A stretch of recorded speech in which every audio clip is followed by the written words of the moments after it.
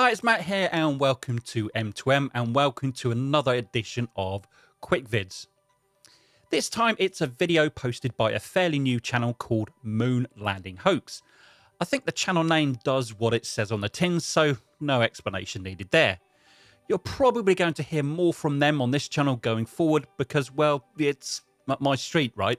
There is at least one redeeming feature of this channel and their supporting social media, is that they don't subscribe to Flat Earth. Yes, you've heard it, they are not Flat Earthers.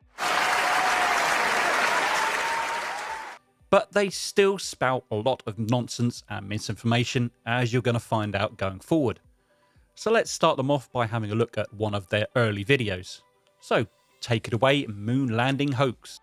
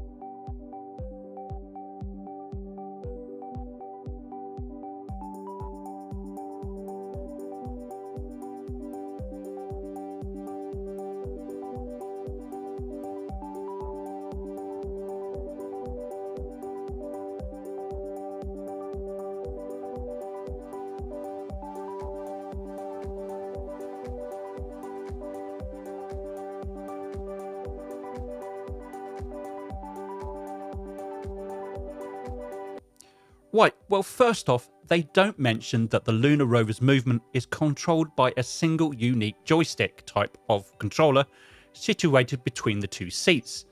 So at the right hand of this astronaut in this video, as you can see from these images. This controller controls forward movement and acceleration, turning, braking, reversing, and even the parking brake. The central panel provides information like speed, direction, navigational aids, and monitors all the systems, including battery power. So the astronaut's legs and left hand literally have nothing to do. So what do you expect them to be doing? The Macarena? Which leads me on to the final stupid statement at the end of this video. Of course you're not going to have your hand resting like this on a beach buggy here on Earth, because you're not going to be in a spacesuit, nor are you going to be in a 1/6 gravity, are you? The arm of the astronaut is simply in a resting position because it's at such a bulky suit. So, behave yourself! Anyway, that's all from me. Until next time, take care.